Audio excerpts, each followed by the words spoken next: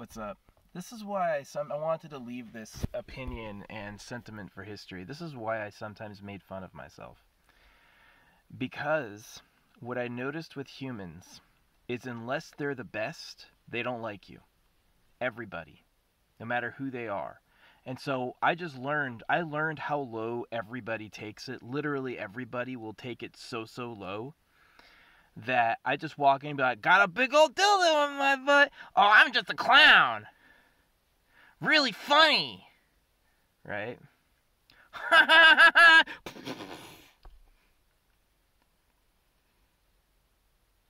People suck. You know what I mean? It's Cannibal Island. You know, when somebody exists socially as an entity, just existing, and somebody tries to bring you down, that's like throwing acid on you.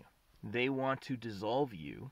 They want to make you a joke so that you fall apart, and then they can eat all your little bits and make it about them. It's no different than Snake Island, right?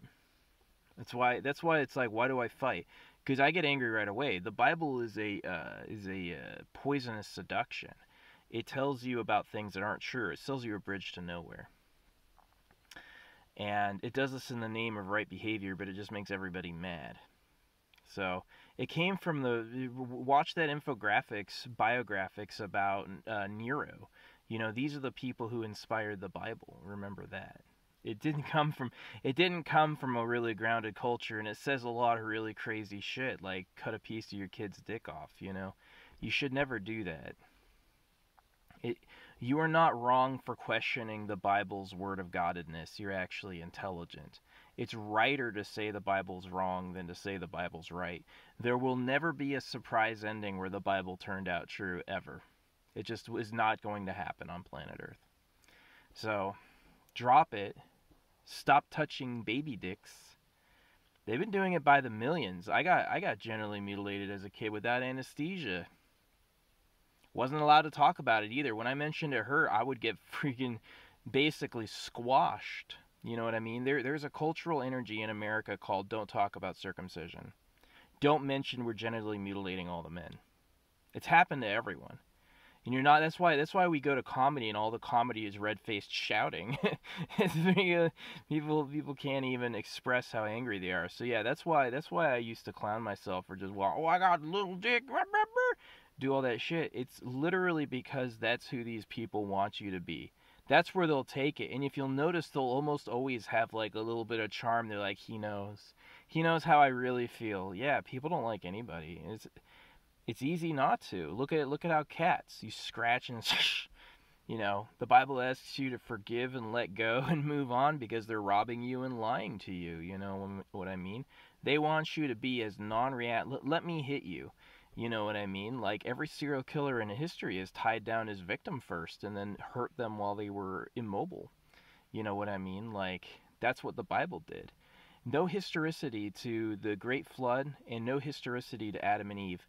People are still so traumatized by the book that I doubt many are going to fully accept it's not real. And it's going to be hard for them to see straight due to what it's done. So, yeah. It's a tough time. It's such a tough time to be alive.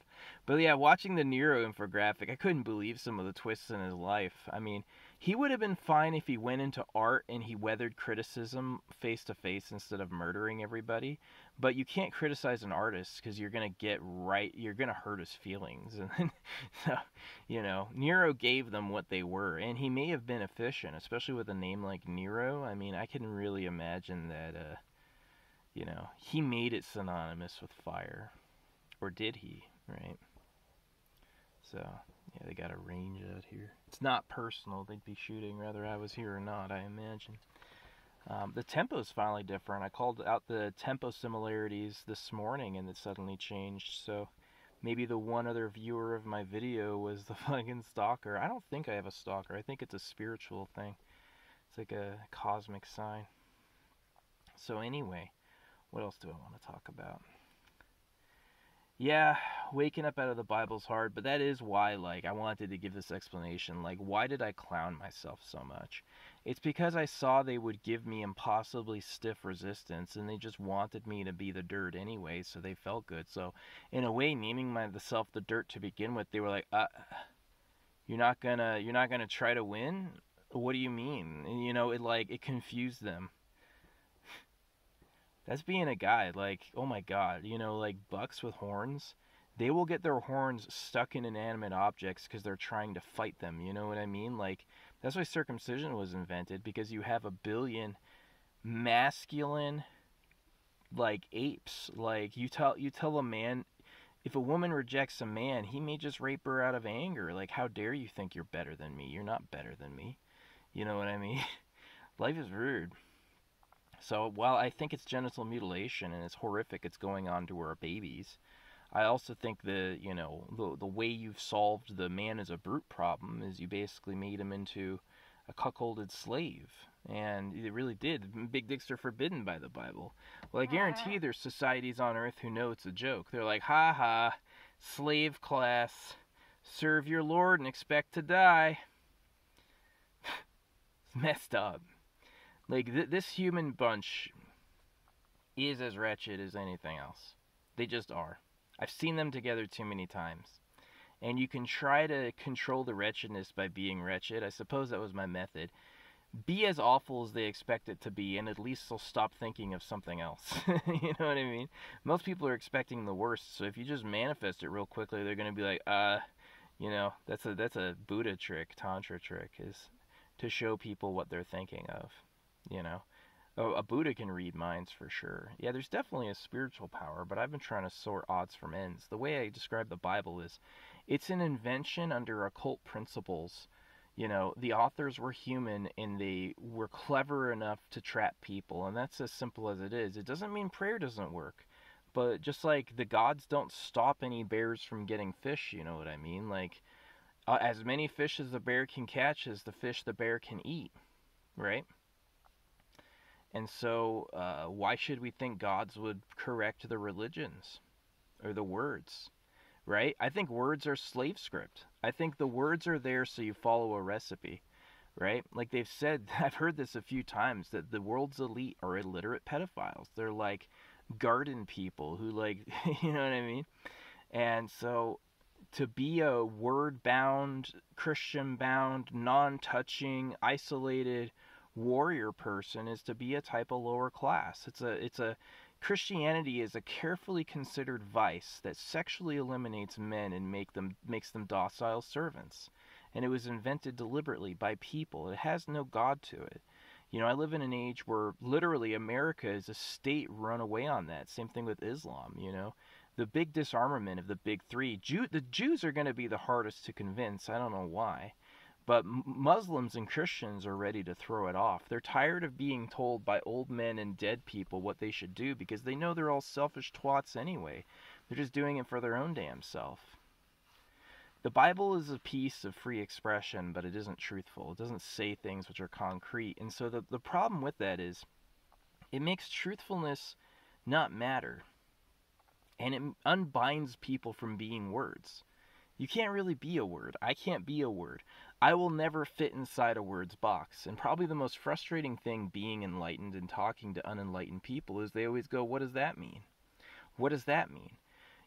And they haven't realized yet that all words trap you in word world, but they'll never lead to the word, which is how they imply will happen.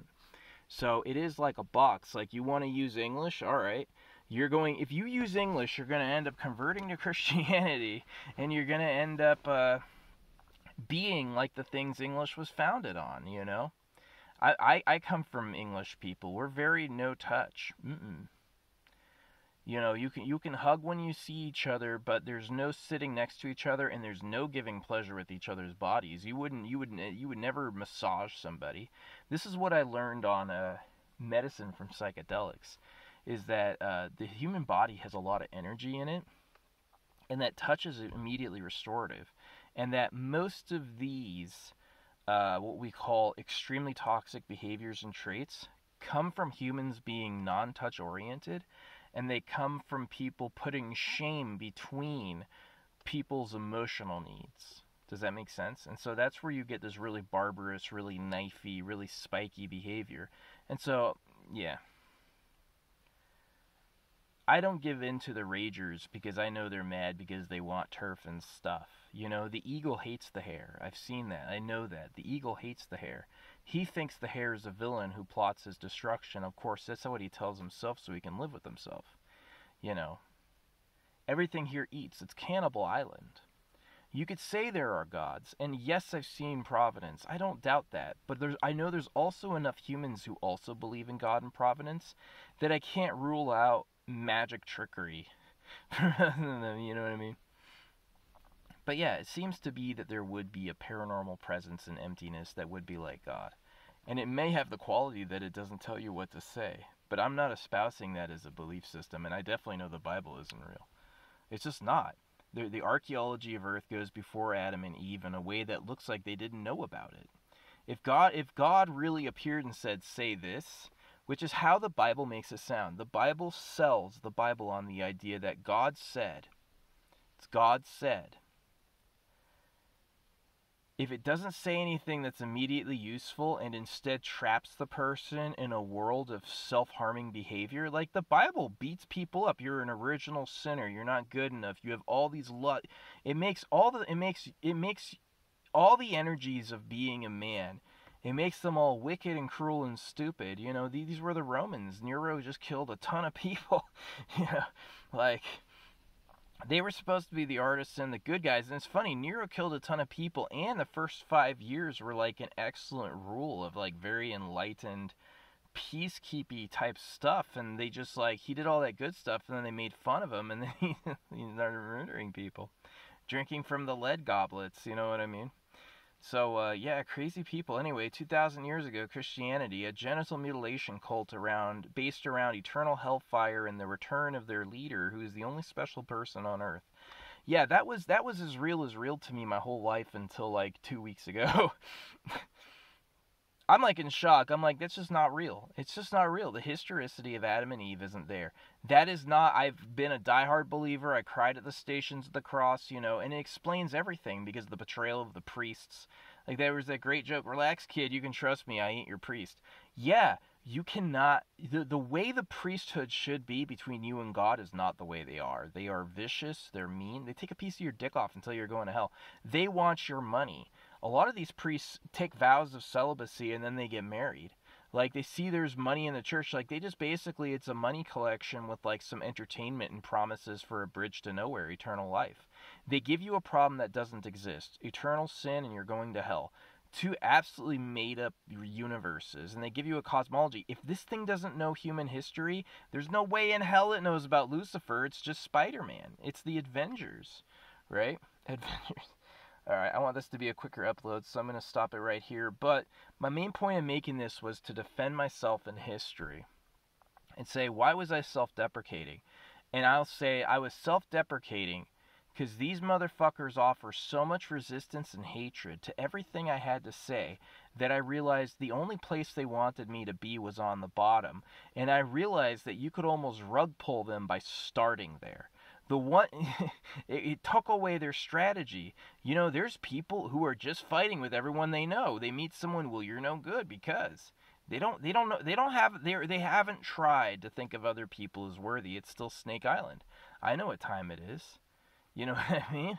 These Romans, you had mothers killing their sons and stuff like that. Like, it was like, woo. They were crazy. They acted with maximum passion in the moment, right? Despite the consequences of it. Yeesh. So anyway, yeah, I hope things get better for humans. Certainly detangling parasites will be a part of that, and if my psychedelic recommendations turn out to be complete folly, my apologies.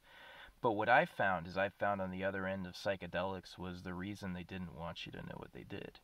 It wasn't a great forbidden tragedy that destroyed me. It was a great secret that was revealed. And the secret's quality is so sublime that I know exactly why they told you not to do it. And it's specifically because they know it would make you. And here's this great irony, right? I've been out here trying to be pro what we call psychedelic for years. Almost everybody makes fun of me, or says I should, or makes me wrong. And they'll post me all this fake, hey, I got free trip reports on this thing. It's like it's totally just a normal human trying to sazz me, trying to fucking trying to fucking disrespect me.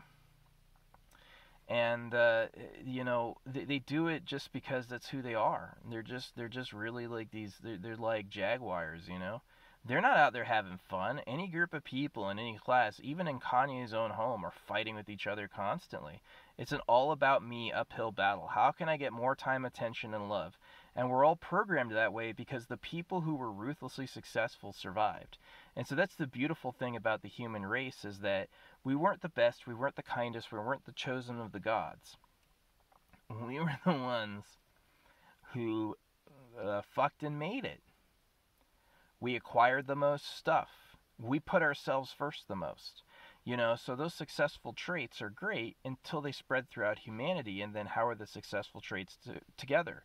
Well, right now you have some of the most hyper-aggressive, success-seeking, love-seeking, love-making, competitive people there's ever been. And they're all on drugs and steroids and shit. Why were steroids made illegal? 100% so the police state didn't have to deal with superhumans. That's all. It had nothing to do with your liver.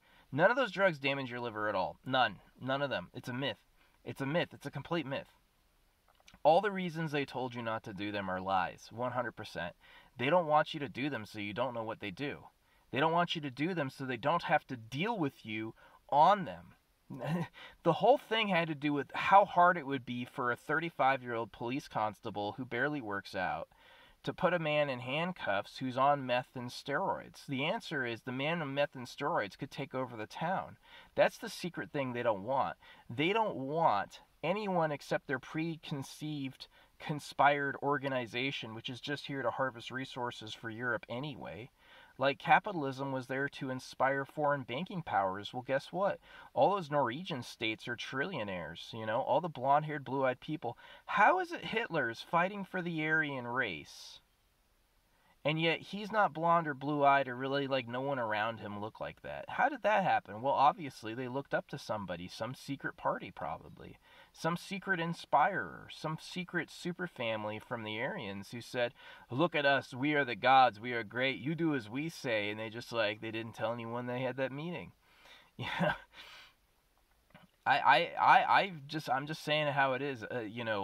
America has been cleaned of her gold, and none of it's still in America.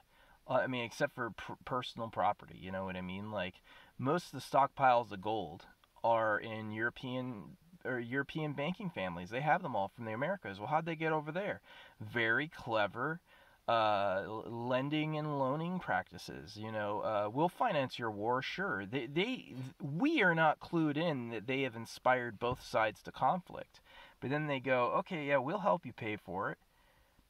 America's doing that somewhat. I really think that they use America as their outsourced military. They love the military and the police, and the reason America's been able to borrow like $700 trillion or a quintillion or however much it is now is because these foreign powers said, go ahead, we'll keep funding you, because they like the fact that they can throw this military around. And I don't believe in the election system. Like, I voted for Obama, and I gave money to. I didn't vote for Obama, but I gave him money because I know that the votes don't really matter. It's all about the money. It's about who gets more advertising.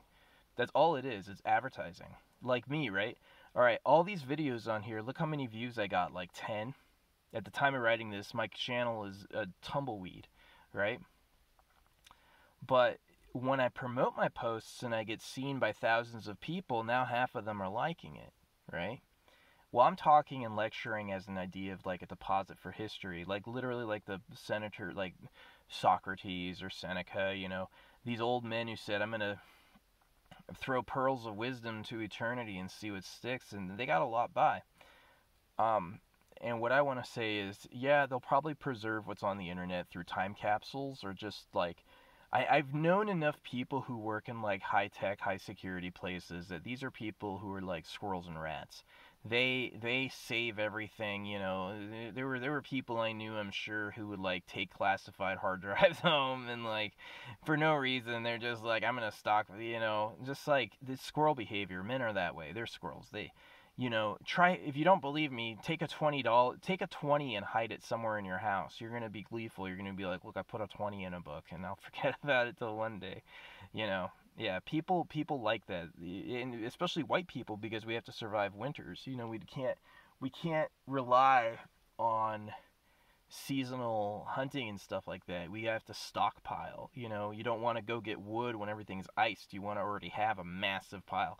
Like, imagine getting a massive pile of wood for the winter over like thousands of years on repeat. That's my people. You know, a little bit of sun is too much for me. Yeah, oh man, for me to go to Iraq, oh, that was a terrible mistake. For me to grow up in Tucson, right? Like, I can't get over my parents. Like, anything I hated, they were totally down to do. It was like I was in a nightmare where the more I hated it, the more they wanted to do it, and the more they tried to force me.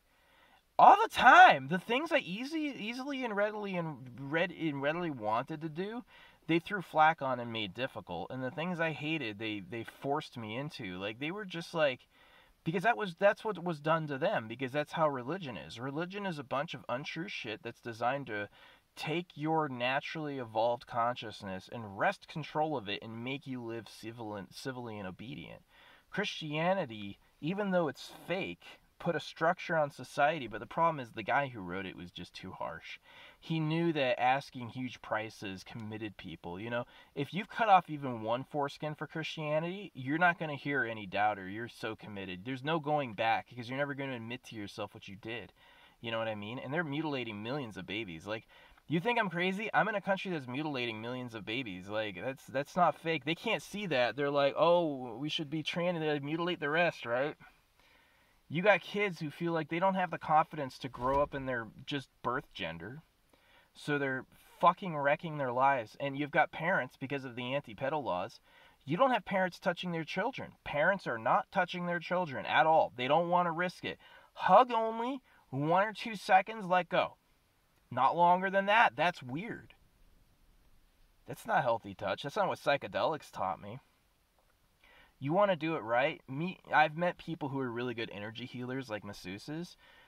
Someone who loves others, they sparkle under their skin. They sparkle under their skin. If someone actually next to you feels empathically to you, you will feel them as a light.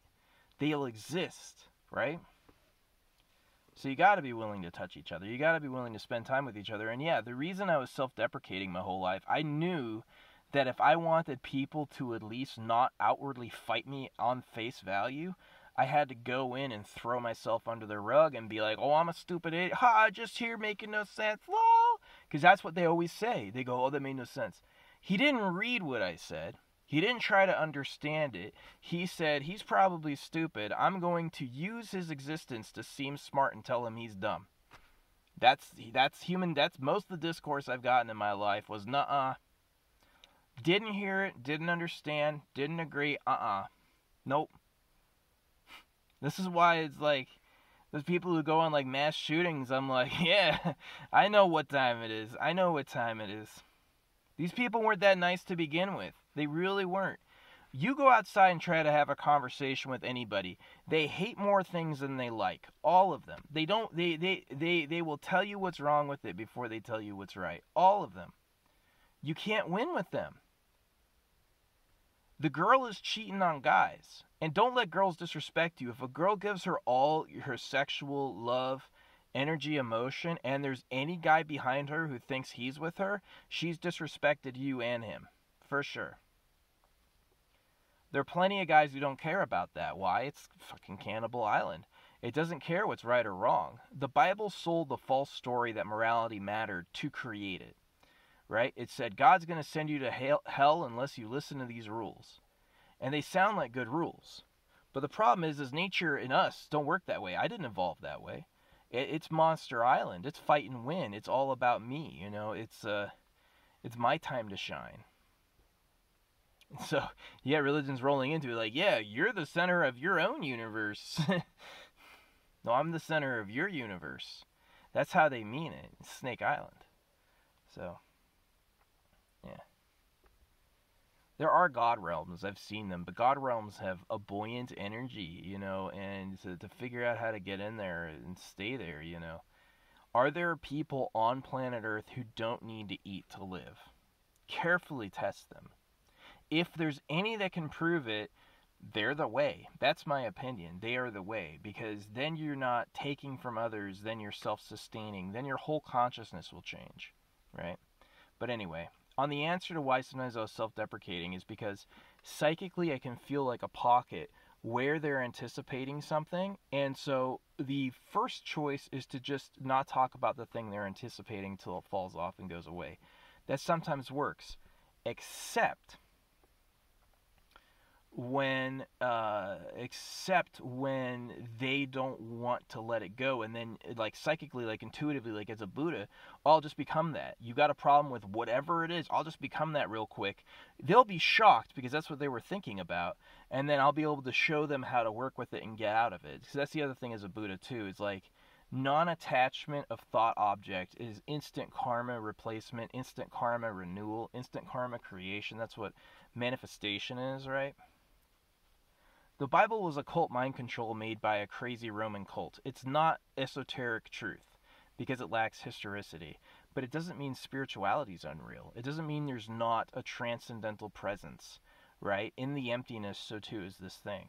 I've tested it and found it. It's really real, like that mirror story. Watch my mirror story if you want to get into it. Anyway, 16.